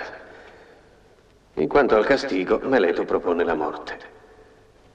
A mia volta che pena proporvi, che pena affliggere a un uomo che ha sempre sacrificato la sua ambizione personale all'interesse dei suoi concittadini. Per essere giusti non bisogna castigarlo, ma al contrario accordargli qualche ricompensa. E parlo adesso come se si trattasse di un uomo qualunque e non di me, Socrate. Da un lato c'è l'uomo povero, che d'altronde deve continuare la sua opera. E dove si mettono i cittadini meritevoli perché invecchino al riparo dal bisogno? Dove si mettono i benefattori della città? Al Pritaneo. È dunque al Pritaneo che dovete inviarmi. Cerca di riflettere, Socrate, non provocare l'assemblea. Quest'uomo avvilisce la dignità del tribunale! E che proporre d'altro? Un'ammenda? Come dire la prigione a vita, già che non ho denaro per pagarla. L'esilio? Alla mia età? Andarmene in terra straniera? Se i miei concittadini non mi sopportano, come potrebbero farlo degli stranieri? No, se si deve parlare secondo giustizia, reclamo quello che è giusto, che mi si alloggi e nutrisca al Pritaneo. La proposta dell'accusato è stata, secondo la legge, messa ai voti. La sua proposta è stata respinta. L'Assemblea chiede la pena di morte con 140 voti di maggioranza. L'esecuzione, come d'uso, dovrebbe aver luogo entro le 24 ore. Ma poiché la città è da ieri nel suo periodo annuale di purificazione, fino a quando la sacra nave che con il suo viaggio commemora la vittoria di Teseo sul Minotauro non sarà ritornata da Delo, ordiniamo che si soprassieda all'esecuzione. Socrate, se lo desideri puoi esprimere le ultime volontà.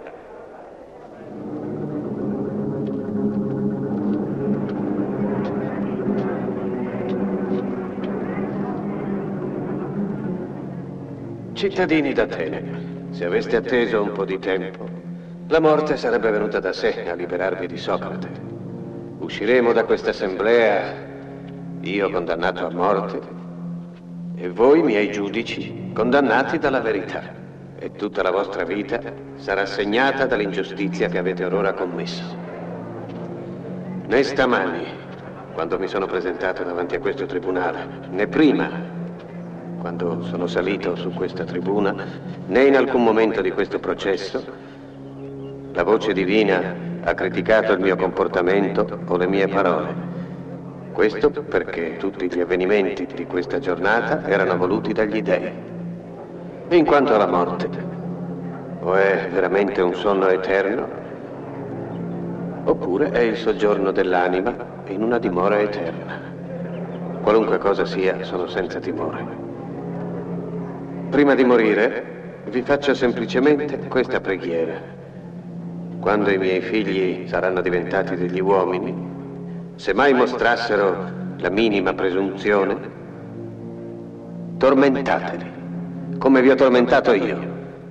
Se preferissero il denaro alla virtù, rimproverateli come vi ho rimproverato io.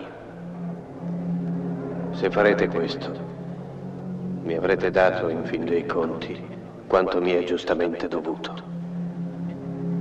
Ma ecco che è giunta l'ora di separarci. Io per morire, voi per vivere. Qual è il destino migliore? Nessuno risponderà, se non la divinità stessa. Io vi saluto. Non ne posso più di aspettare. È inutile prevedere i minimi dettagli. Dobbiamo eseguire il nostro piano. Tutto è pronto adesso. Le guide sono state pagate. E i guardiani subiscono molto l'influenza di Socrate. A sentir loro è un prigioniero di una dolcezza esemplare. Il più cortese che abbiano mai conosciuto.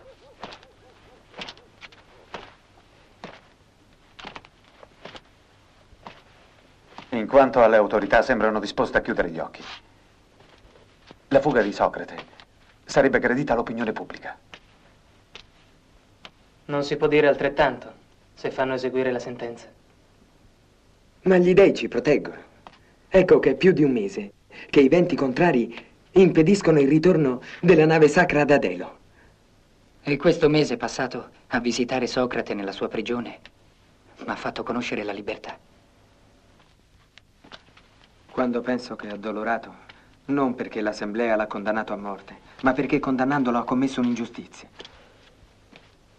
Invece di cianciare, ora che la sua evasione è pronta, bisogna che qualcuno glielo vada a dire. I venti sono cambiati e la nave sacra può rientrare in porto da un momento all'altro. E se rifiutasse? È impossibile. No, con Socrate niente è impossibile. Epigene ha ragione. Platone dovrebbe metterlo al corrente. Ma Platone è malato. Allora Critone? Sì, Critone. Domani all'alba andrai a trovare Socrate. Parlagli e ottieni il suo consenso. Devi andare, Critone. Va bene, proverò.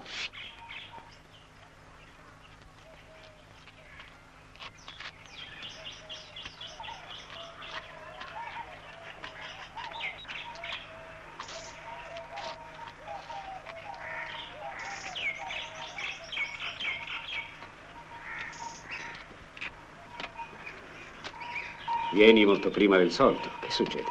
Voglio star solo con Socrate. E durante il giorno è impossibile. Questa prigione è sempre affollata. Entra.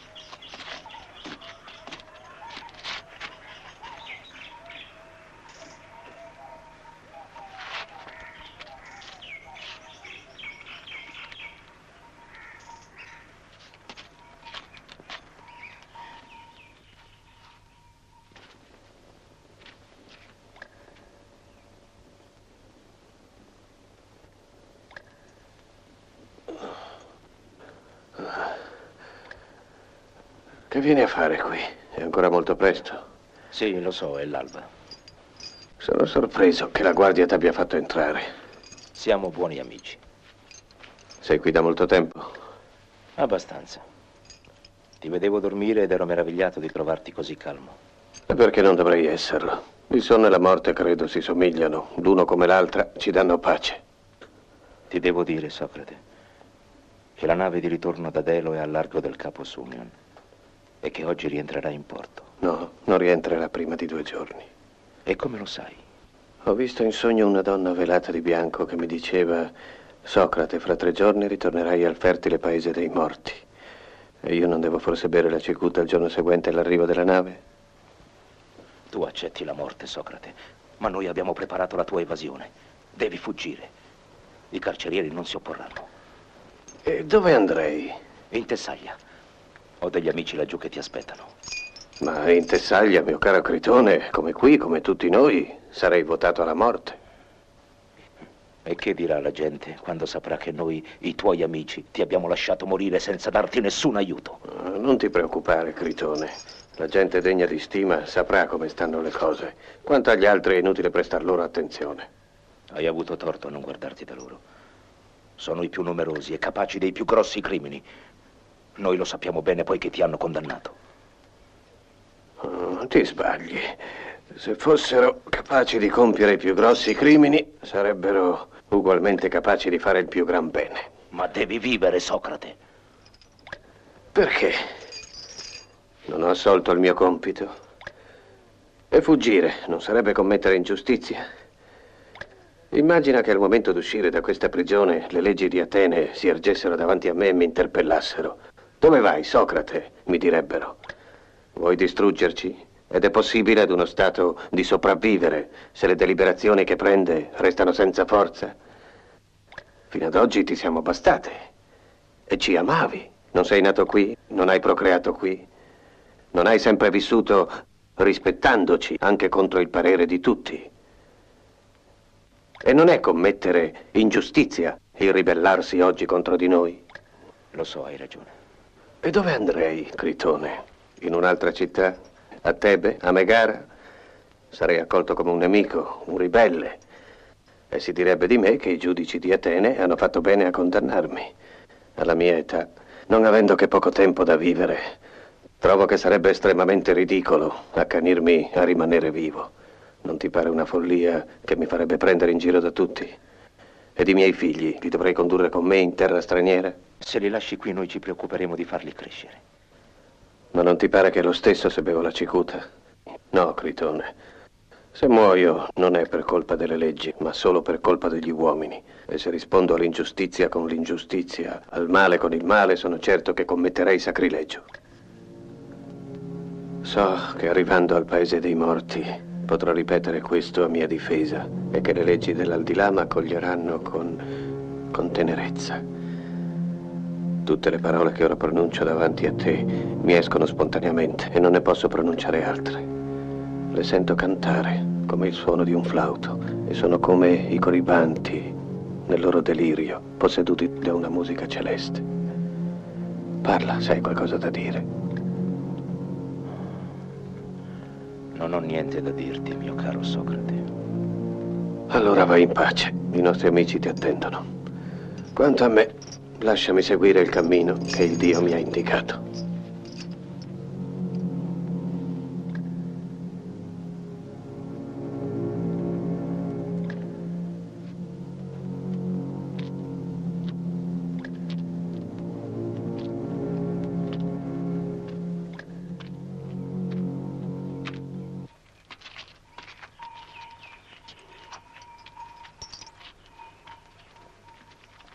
Gli 11 sono venuti a liberarlo dalle catene e gli hanno detto di prepararsi a morire.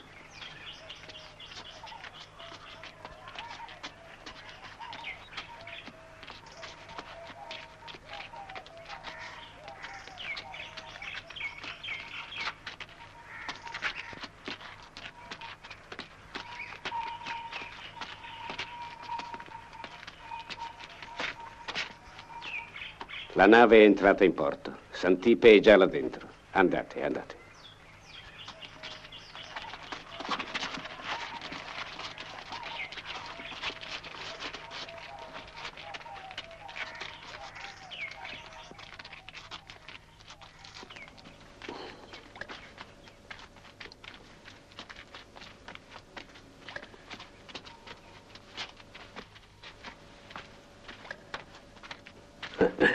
Mi faceva male e adesso provo piacere. Com'è strano. Il piacere e il dolore sono così vicini l'uno all'altro che quando l'uomo desidera l'uno deve subire l'altro. Esopo avrebbe scritto che il Dio, non avendo potuto convincere i due nemici a fare la pace, li ha legati finalmente l'uno all'altro. Quando uno di loro è in noi, l'altro lo accompagna. Che bella favola, eh? Socrate. Socrate. Spaventi i bambini, Santipe. Vieni, ritrova la calma. Andiamo, Santipe, calmati. Andate, figli miei. Andate tranquilli.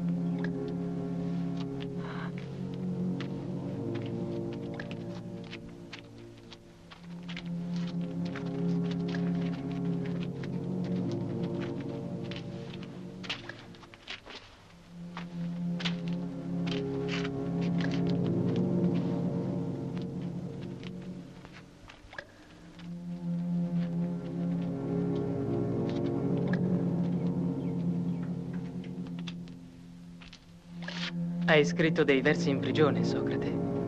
Evenos me lo ha detto. Non vorrei fargli concorrenza. Domani dovrai tagliarli in segno di lutto. Come puoi essere così calmo, Socrate, sapendo che l'ora della morte è così vicina? È che io ragiono e l'idea di separarmi dal mio corpo non mi spaventa. Al contrario, mi rallegra.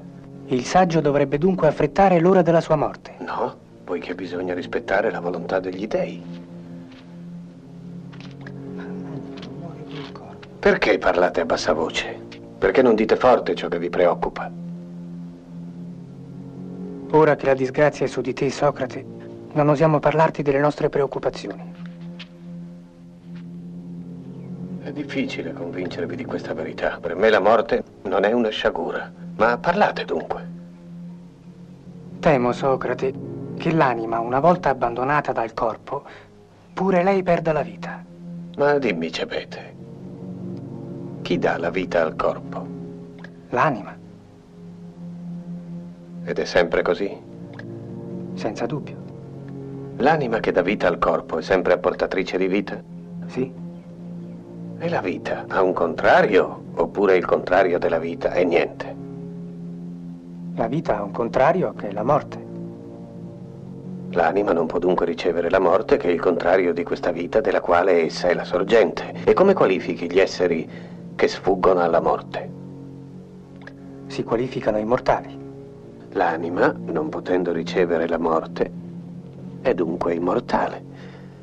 Dunque non è insensato sostenere che quest'anima è immortale e se lo è, bisogna averne cura durante tutta la vita.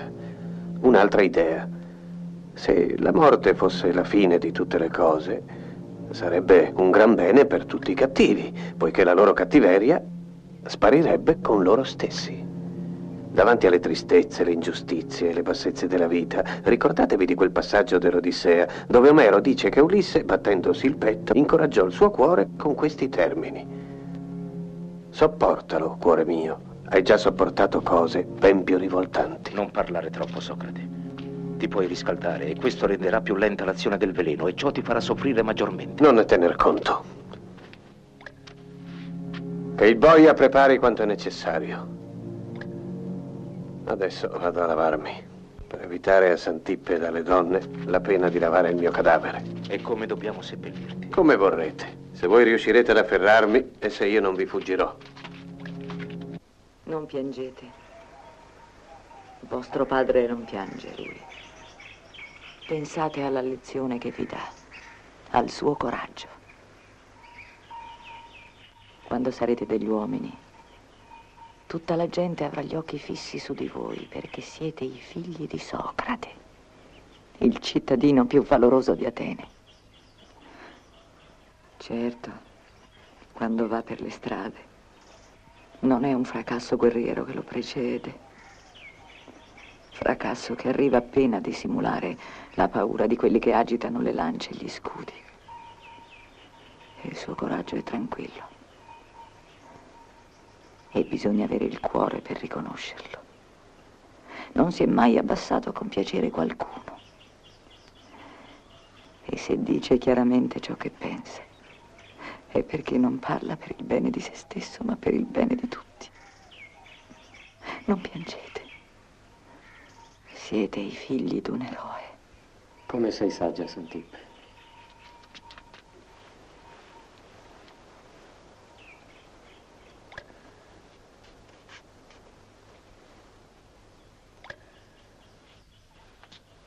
Chiama Santippe ai ragazzi. E voi, datele il buon esempio. Siate sereni.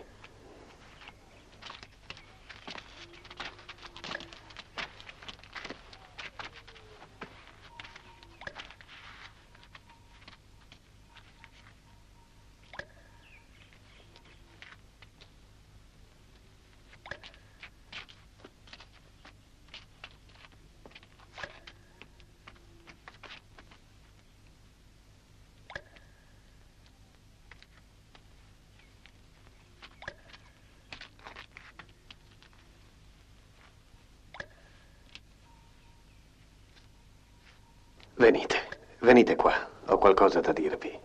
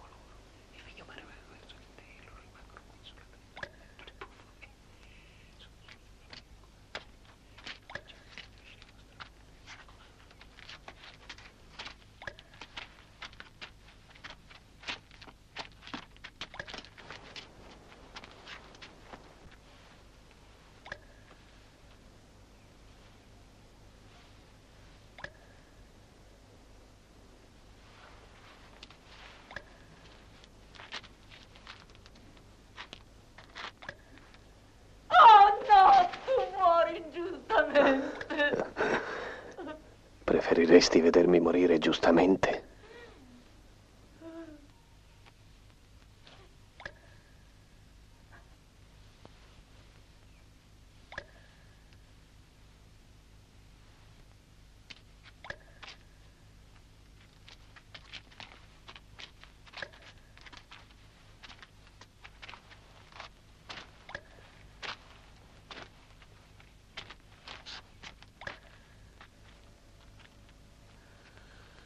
Ebbene, amico mio, sei tu il competente in materia di veleno.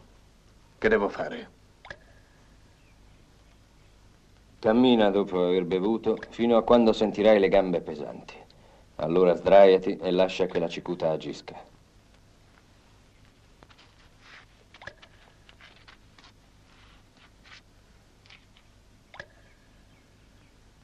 Bevo agli dei perché proteggano il mio viaggio.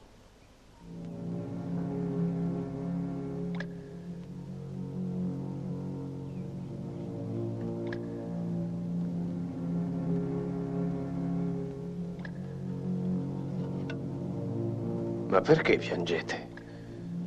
Non sapete che dal giorno della mia nascita la natura m'ha condannato a morte?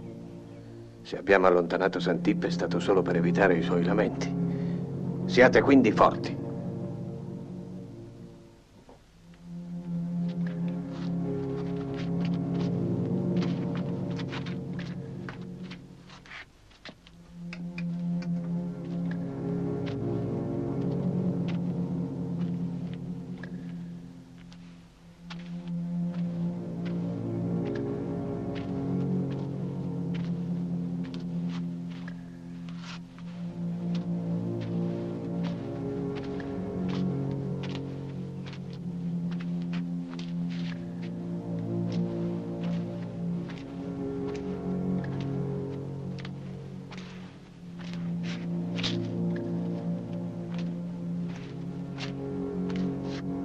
Senti qualcosa?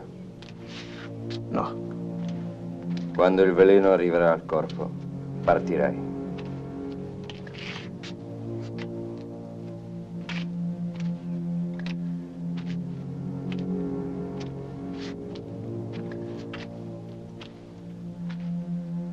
Gli uomini calunniano i cigni. All'ora della morte i cigni non cantano di disperazione, ma perché sono felici d'andare dagli dei dei quali sono i servitori.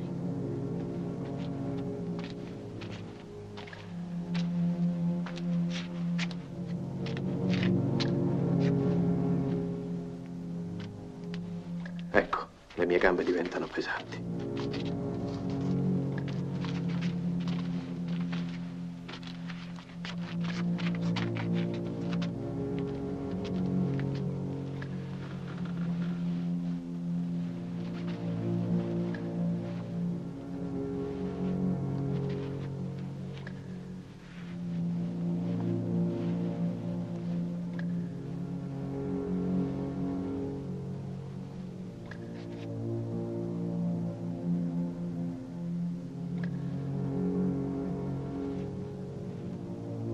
Buon Critone, dobbiamo un gallo ad Esculappio, non lo dimenticare.